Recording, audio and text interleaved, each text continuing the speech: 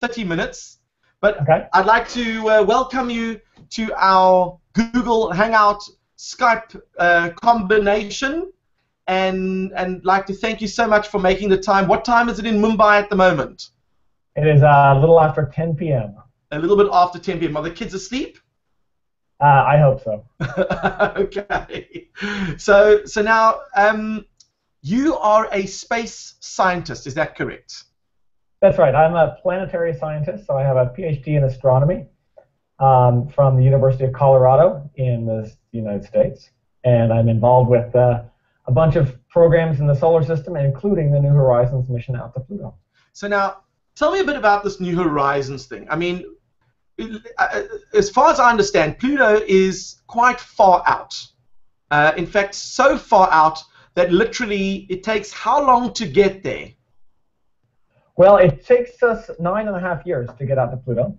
We launched in 2006 in January, and we had a 9.5-year trip to get to Pluto on July 14th of 2015. And it's about 6 billion kilometers out there, or 40 AU, astronomical units. And 9.5 years seems like a long time, but it's actually pretty quick for getting out to 6 billion kilometers. This is the fastest spacecraft we've ever sent away from the Earth. And the reason why we're going so fast is it's a little trick of physics. Well, it's not really a trick. If you've taken a physics class, you know what the trick is. To get someone to go fast, you build something small and you put a huge engine on it. So we built the smallest spacecraft we could, and we put the biggest rocket we could buy on it, which is something called a Atlas V from Lockheed Martin. And we launched it, and that's why we're going so fast and why we can do this 6 billion kilometer trip in just 9.5 years. Wow.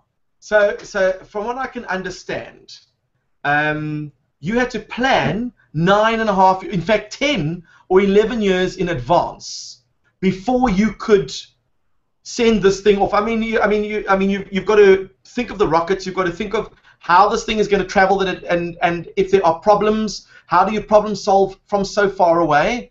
And then it's got to go, not hit Pluto, but go past Pluto. And since we've never been there, how do you accurately get it to go near Pluto? Well, navigating through the solar system is not actually as bad as it may seem. It's actually quite a bit harder if you're trying to drive from, say, Pretoria to Cape Town. You've got to make hundreds and hundreds of turns and dodge some potholes and dodge scooters in the road and whatnot. If you're going out to Pluto, you just go in a straight line and you push your rocket there and it goes. It's essentially like bowling, where if you throw the ball in the right direction and it keeps going, it's going to get there. It's controlled only by the laws of gravity. If you've taken the physics class, you have two equations: F equals ma, which is Newton's first law, and the equation of gravity, gmm over r squared. And you put those two things together for the couple of masses in the solar system that are large enough, meaning just the planets and the sun. And you can predict exactly in what direction you want to send your spacecraft and exactly when it's going to get there. We did that. We do have some some ways to measure where our spacecraft is, just from how long it takes to send a signal and where we see it in the sky. And after 9.5 years, you know what, Steve? We got there 1 minute early. Wow. I mean, the elation that you must have felt. I mean, you were there with the New Horizons team up in the US when it was about to make its first approach. Is that correct? That is its first and only approach on Bastille Day, which is July 14th. So that was when it both got to Pluto, and the day when it took all of its pictures, and the day that it left Pluto, because it's going so fast that it only had we had about 12 hours of intense observations there. And then it went past Pluto, went around to the dark side. And once you're to the dark side of Pluto, you can still take some pictures, but most of your picture-taking opportunities are when you're looking at the lit side of Pluto rather than the dark side. And so you take those pictures quickly, and we planned out in very precise detail what all we were trying to take pictures of, so we could, maximize that time, because this is close to $1 billion of observations here to look at Pluto. And we want to get the maximum science that we can here, which means every millisecond that the spacecraft is doing something other than taking pictures, we want to minimize that as much as we can. In fact, we even minimized it so that it would not call home to us. It wouldn't tell us like, okay, I took a picture, because that's going to take extra time. Instead, what we told it to do is we told it just to take all of its pictures, and when it's done with that, send one phone call essentially back to Earth. We called it the phone home. And one signal to say it was healthy and it had done its job, and then it went back to observing. And that was about 10 minutes that we took out of its schedule. That was kind of the only time that we got a sense of what was going on. We got that about 8 o'clock in the evening on July 14th, and that was really that signal from the spacecraft is what everyone on the ground was waiting for. Wow. So, and how long does it take for that message to reach you? Because 9.5 years away means that message still has to travel from point A to point B. And how long does that take? Well, fortunately, our spacecraft is traveling fast, but it's traveling a lot less than the speed of light. It only takes us about 4.5 hours for the signal to reach from Pluto to Earth. The signal gets sent at the speed of light. Radio waves and light waves travel at the same speed. And so 4.5 hours to get to us. And how do you pick up those signals?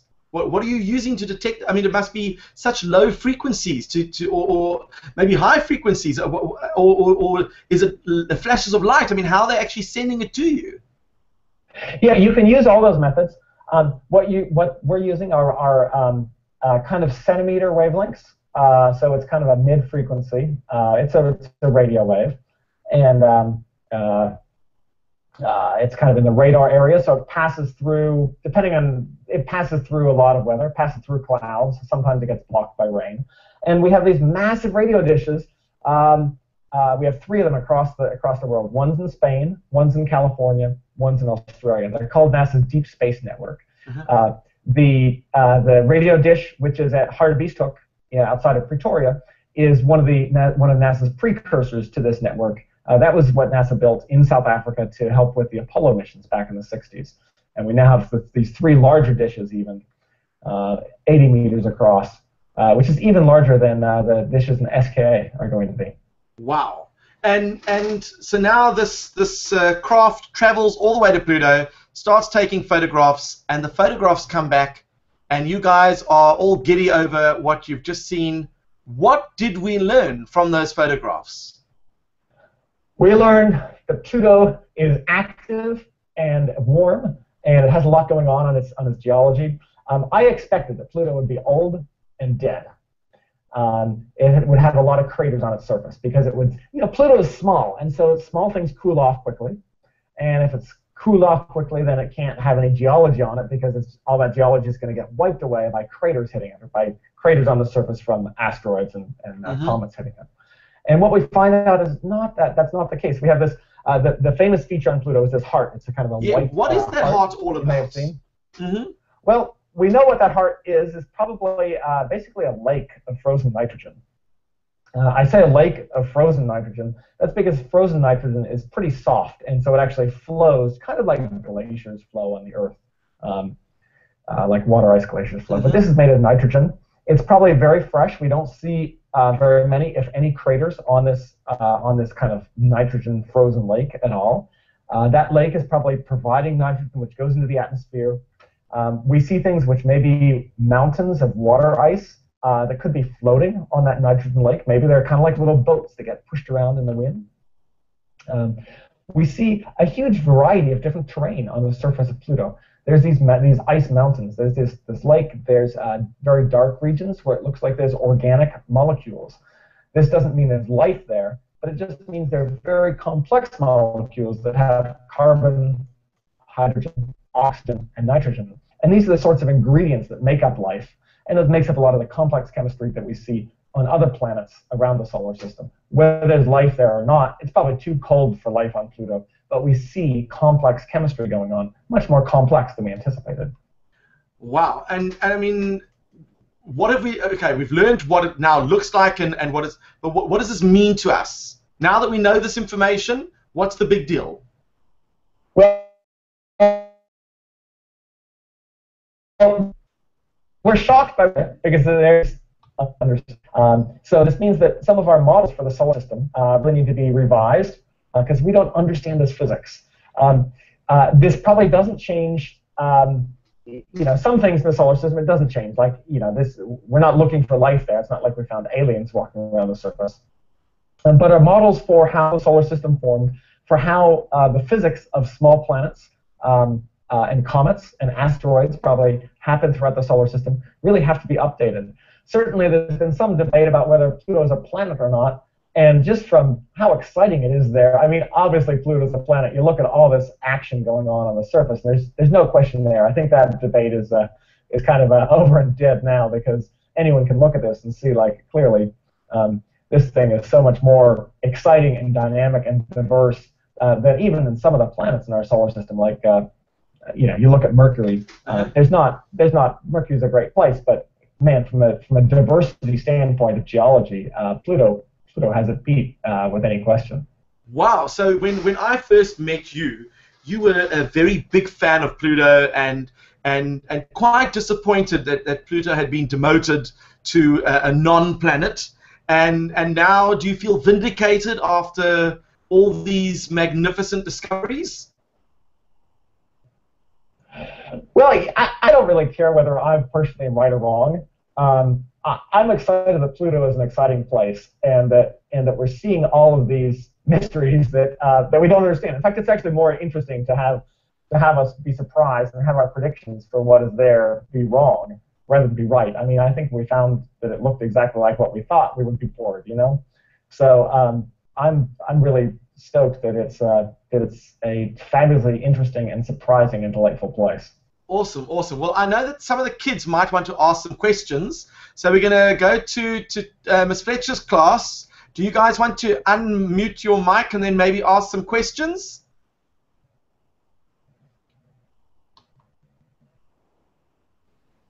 Yeah, I'm going to bring up a kid one of my students who can ask a question, okay? Carla. Wonderful, wonderful. It was famous yesterday. Oh my God. All right, Carla, what's your question? Okay, my question is, who exactly named Pluto? Now can you move a little bit into the camera so we can actually see you? Otherwise we only got half your face.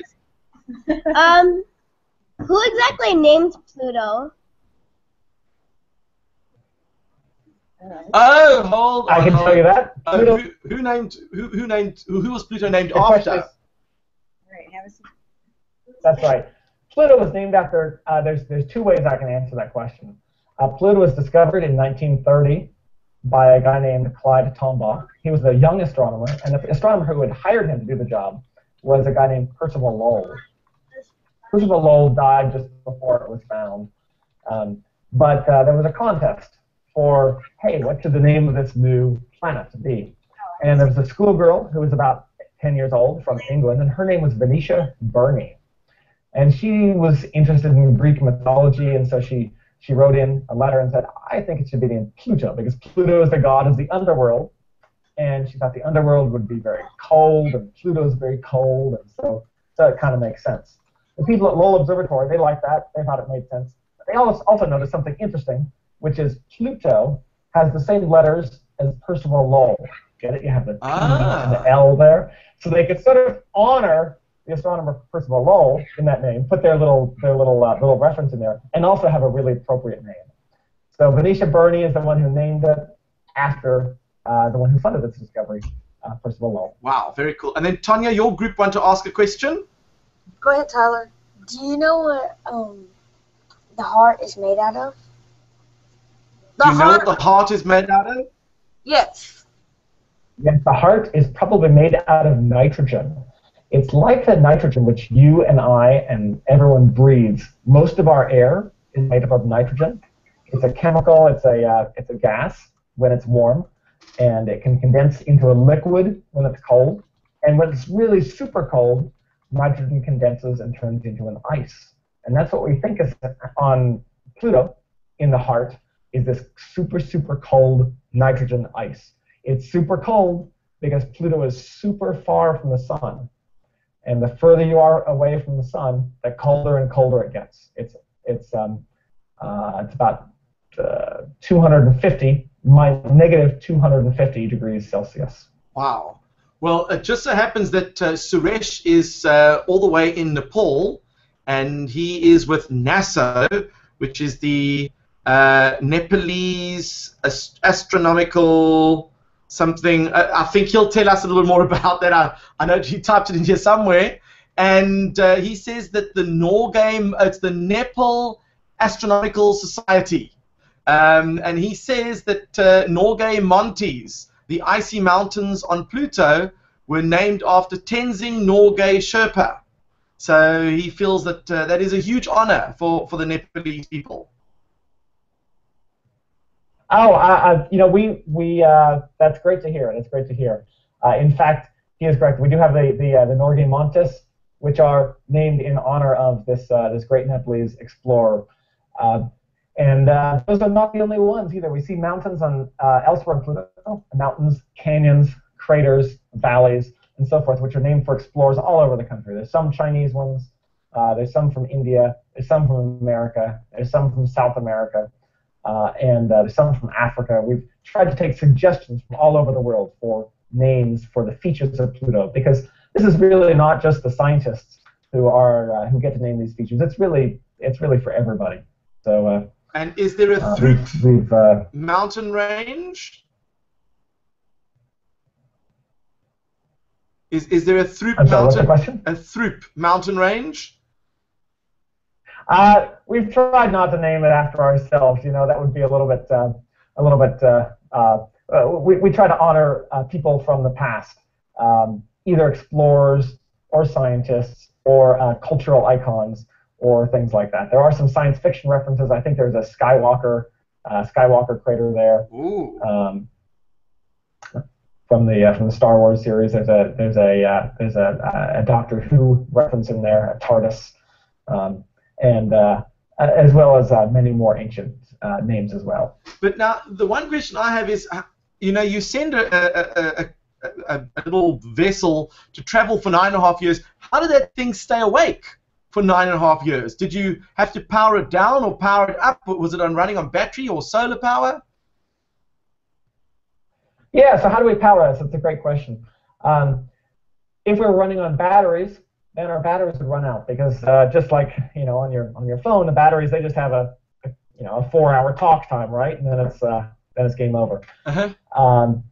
And with solar cells, that works great if you're going to the moon, or if you're going to Jupiter even, or Mars, because there's lots of sunlight from the sun.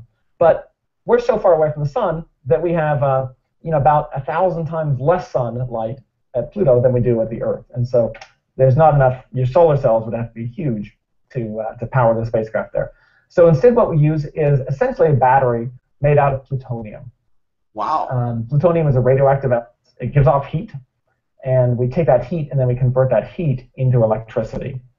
It's not quite a battery, but it's a power source made out of plutonium, and that power source runs for a long time, many decades, and it gives us about 200 watts, which is not that much. It's about enough to power a computer and a couple of light bulbs, but that is enough to power our spacecraft and its transmitter, sending all the images back to Earth. Wow.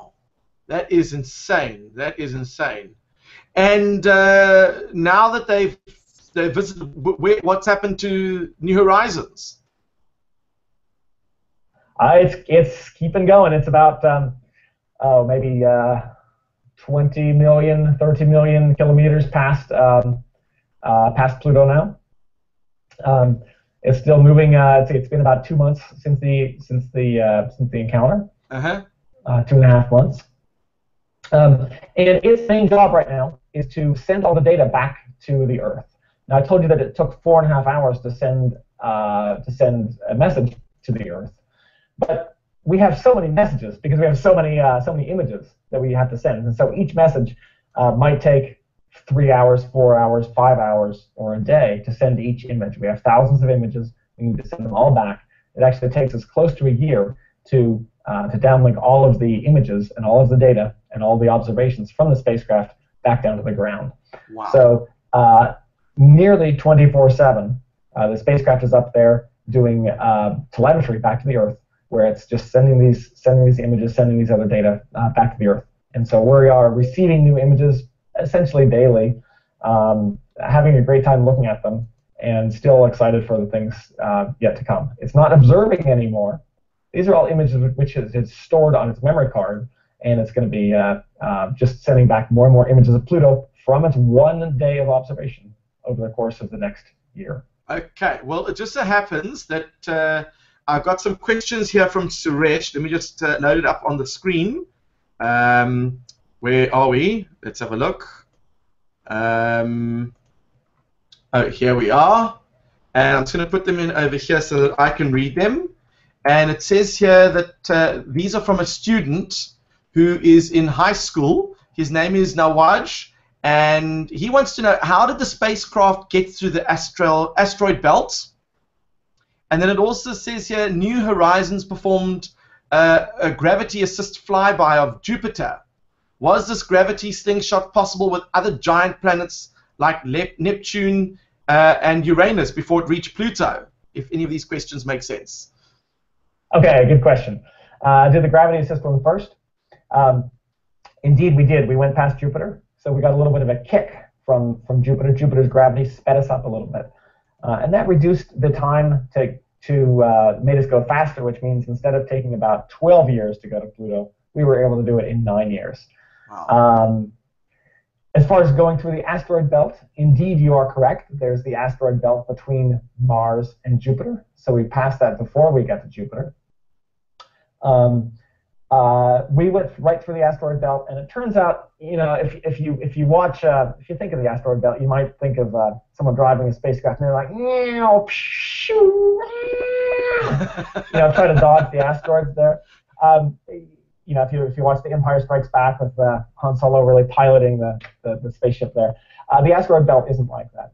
You can be asleep and put your spacecraft on autopilot, and it can cruise right through the asteroid belt without a problem. In fact, you can do that 1,000,000 times over and over again, back and forth, and never run into an asteroid belt. Never run into an asteroid. The asteroid belt is not quite as empty as the rest of space, but it's still pretty darn empty.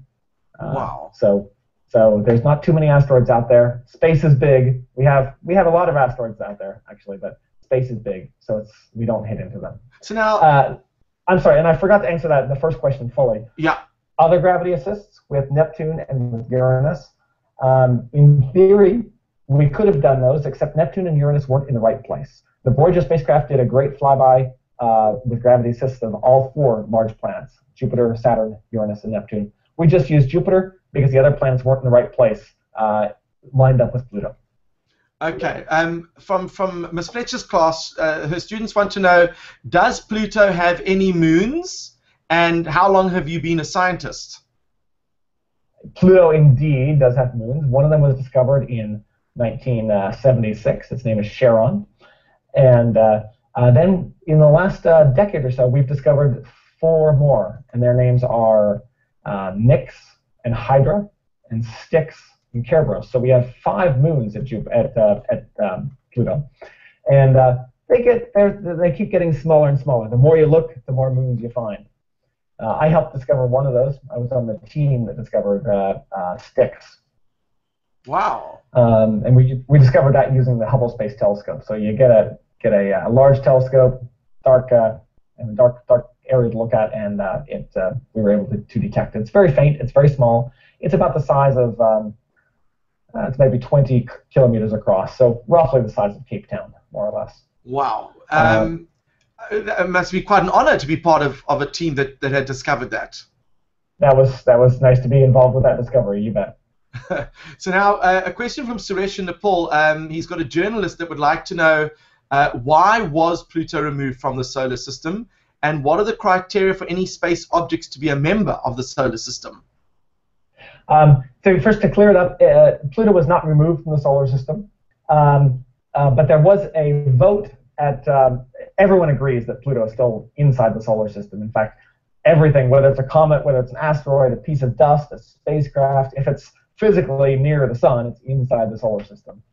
And if to be outside of the solar system, you would have to go to the next star, which would be Alpha Centauri, or Proxima Centauri, discovered in South Africa about 100 years ago. So there's no debate that it's inside the solar system. There was some debate about whether Pluto is classified as a planet or not. There was a meeting of astronomers in 2006. This one small group of astronomers voted for a new definition of the word planet that didn't include Pluto.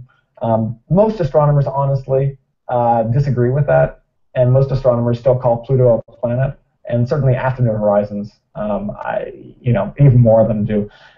It was sort of a technical definition and a technical vote on the characteristics of what you have to become a planet.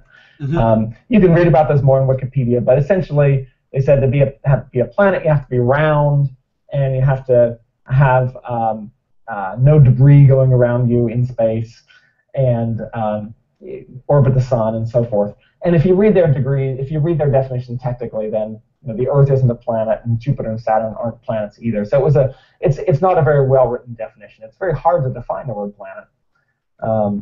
And so they did a good job trying, but they didn't really come up with a definition that's very useful or very accurate. Okay. And then are there any questions from Ms. Smith's class? Yes, we have some questions. All right, here's our first one. If Earth has a relative, which some people call the sister, then does Pluto have any relative, like anything that's kind of like it? You're going to have to say that a little bit louder and a little bit slower. We didn't get all of that. If Earth has a relative, is there any planet that's kind of like a relative to Pluto? Ah, that's a good question. They found planets that are what they call relatives to Earth, that are similar in their makeup and possibly even supporting life. Does Pluto have any relatives? Does Pluto have any relatives? So yes, these other planets that are like Earth, we found them. They're not in our solar system. They're in other distant solar systems, and we can see them very, very faintly with telescopes. But we don't really know anything about them because they're so far away, except for they might be of similar size to the Earth. Pluto probably does have a lot more relatives. Pluto is in what's called the Kuiper Belt, and the Kuiper Belt is this region of space. It's the region of the outer solar system. And in fact, Pluto probably has hundreds of thousands of relatives out there, which are like Pluto, maybe a little bit smaller, maybe a little bit further away, but the same basic idea as Pluto. And these bodies in the Kuiper Belt, what's cool about New Horizons is because it went past Pluto and then it's keeping going on past it. It's actually going to be able to visit some of these other Kuiper Belt objects. It's going to do that, we expect, in early 2019, if NASA approves our plan to go visit one of these other Kuiper Belt objects. Wow. This thing will be smaller than Pluto. It'll be, instead of being 2,000 kilometers across, it'll be something like 50 kilometers across. We have our eyes on one really nice target. So we will see things which are similar to Pluto, but a little bit different. But they're small, and they're icy, and they're cold, and so they're in some ways a relative of Pluto. Okay. Another question from Mrs. Smith's class? Yes. Since Pluto is a dark planet, is it better than the other planets? Did you get that? Yeah, since Pluto is a dark planet, could you clarify what do you mean by dark? He means dwarf, smaller, dwarf planet. A dwarf planet. Is it better than the other planets? Every planet is different.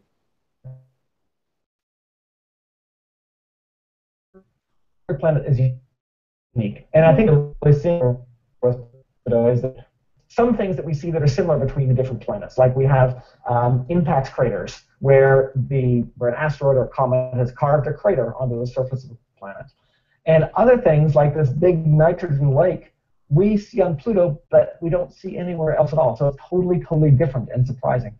And so it's just like people. It's just like if you have siblings, you might say, "Are you better or worse than your sibling?"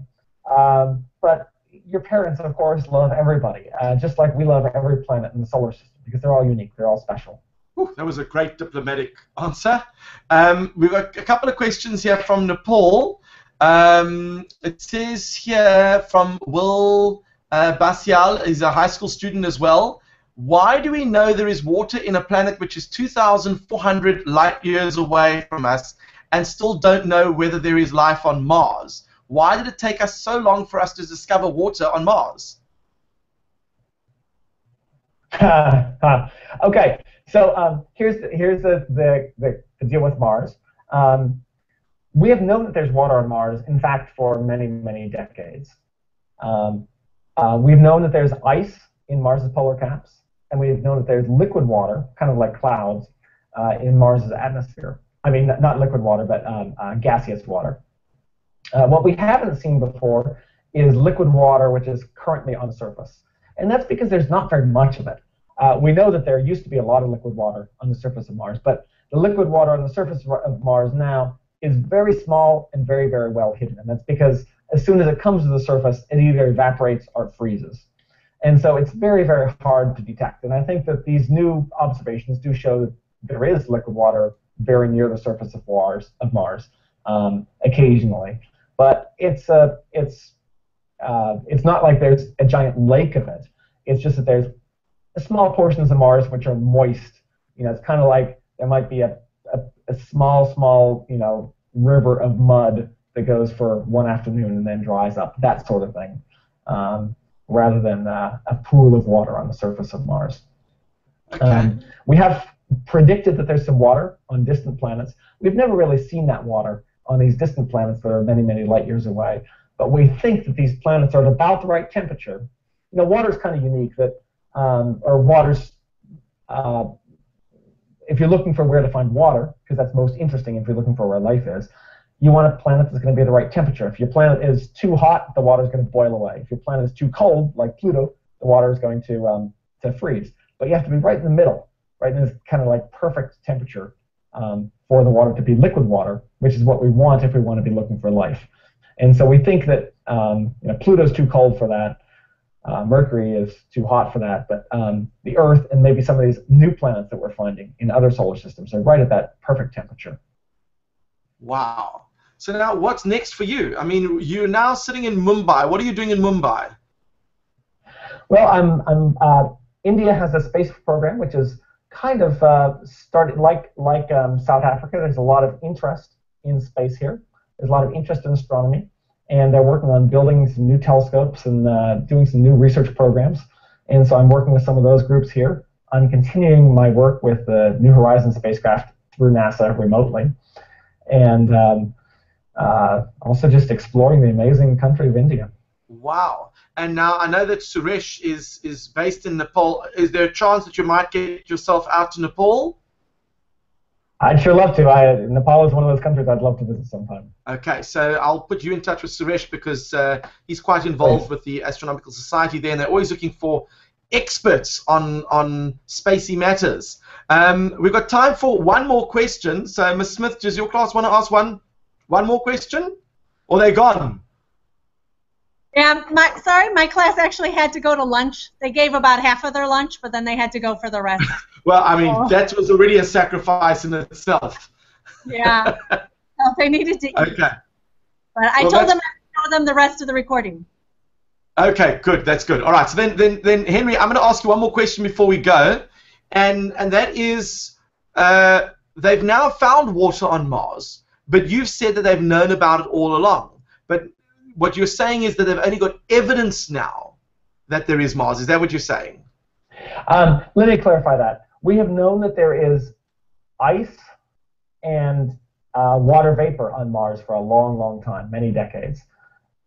And we know that stuff is there now. What this recent result has shown is that there is liquid water also on the surface of Mars. Ah. So what does this mean? Well, if you look, the reason why we're interested in liquids is that chemistry happens much faster in liquids than it does in solids or gases. And that's why almost all life, all life is based on liquid water and liquid chemical reactions. And so if you're interested in life, you're really interested in looking for liquid water. And that's what we had not found before on Mars. We know that Mars used to be warm and wet and have liquid water all over the surface because we can see where these rivers used to run on the surface of Mars. By used to, what I mean is 2 billion, 3 billion years ago, 4 billion years ago. And so what we now know is there's a tiny, tiny amount of water which is near the surface of Mars. We don't know how it gets there. We don't know how long it lasts, but maybe it's there for a day or two before it dries up. Does this mean anything for life on Mars? Perhaps the answer is no. It might mean that there's just not enough there for it to be very important. But it's worth investigating to see where that water comes from and how long it's there. Because it's possible, I mean, maybe in an extreme case, maybe this means there's a big aquifer of water beneath the surface that we want to go investigate. Maybe it just means there's a little bit of water condensing out of the atmosphere onto a cool area, into the shadows, in which case it's probably not very important at all. So Mars, from everything that we know, Mars is pretty dead, pretty dry and dead. This may not change that picture at all, but we don't know that yet. Wow. And I mean, Ellen Stofan, we spoke to her yesterday, and she said that, you know, they were predicting to find life within the next 10 years or so. What is your gut feel? Do you think we're going to find life in the next 5 years? Because space travel and things are developing so quickly that they're already having the SpaceX, no, not SpaceX, the X Prize to get private people to land something on the moon. So surely we're going to have private consumers building things, maybe racing to other planets and trying to discover life. You know, if you want to discover life, don't go to Mars, because we know that maybe there's some liquid water in small portions of it, but there's not very much. But where you want to go is two different places. Go to Europa, which is the moon of Jupiter. Go to Enceladus, which is the moon of Saturn. We know that there's liquid water, and a lot of it on both those near the surface. So go there because there's liquid water, which means there's something which is warm, something which is melting the ice and making it warm. There's a lot of it, and it's been there for a long time. So go to one of those places and look for life there. And I think if we do, then you might find something pretty interesting. And now New Horizons is just carrying on, and could probably carry on for another 200 years with its power supply. What are the chances that it's going to continue taking photographs of things that it passes way beyond Pluto, and we start getting photographs of things that we have never seen before? Yeah, we right now we have one flyby of a Kuiper Belt object scheduled for early January 2019. We have enough fuel and enough batteries or power to fly by a couple of other Kuiper Belt objects, maybe 2, maybe 3 more, something like that. And if we just go in a straight line, and space is empty, so if we just go in a straight line, we're not going to run into anything just at random. So we do need to use fuel to sort of turn in the right direction to do a flyby of something, and it has to be targeted. But you know, we expect to really be able to explore, even if we can just explore 2 or 3 more objects. That's going to give us insight into the diversity of bodies in the Kuiper Belt. And man, you look at how much we found at Pluto. It's going to be thrilling to see what we can at some of these other bodies as well. Well, if it's going to take a year to receive all the data, do you think that the new information that arrives over the next couple of months might surprise you? Of course, it's going to surprise us. We keep getting surprised. I mean, we're not bored. We're not just turn the computer off. It's all solved.